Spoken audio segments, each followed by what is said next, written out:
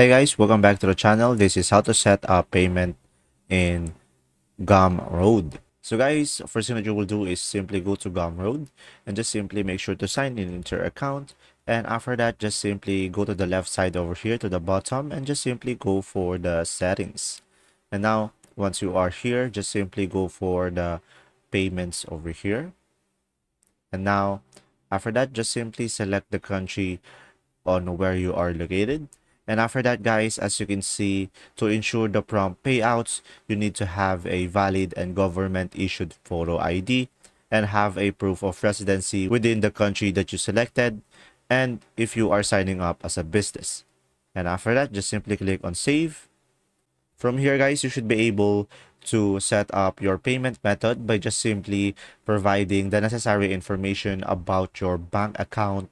So just simply provide the BIC account number and the confirm number and the account type that you have, either it's a business or individual, and just simply provide the necessary information needed in order for you to proceed. And after that, just simply click on update settings over here, and there you go. See ya.